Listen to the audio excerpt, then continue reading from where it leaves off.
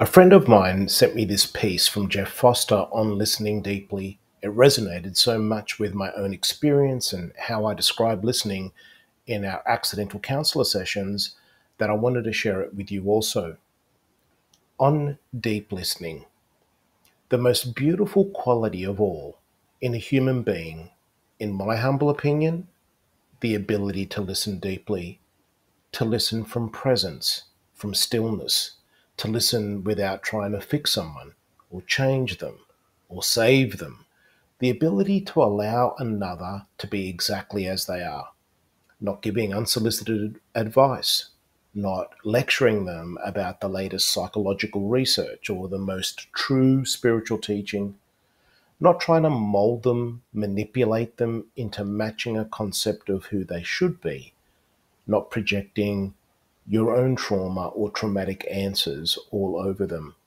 Just listening, listening with an open mind and an open heart and a receptive nervous system, allowing them to breathe, to express, to weep, to question, to be completely unique, to expand into the space, to discover their own truth.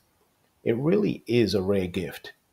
The ability to allow others to be exactly as they are, broken, whole, sad, angry, afraid, lost, awake, asleep, whatever.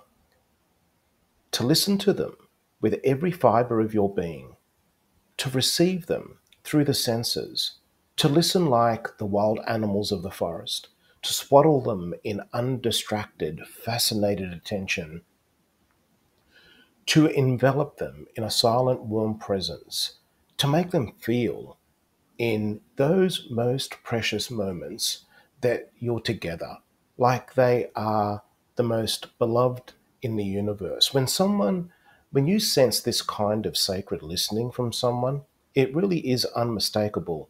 It can't be manufactured, it can't be faked. It is utterly rare and sacred. It's nothing less than unconditional love. Your nervous system senses it and rejoices. Really loved this from Jeff Foster. Really resonated with me, and I hope it resonates with you and that you found it helpful also.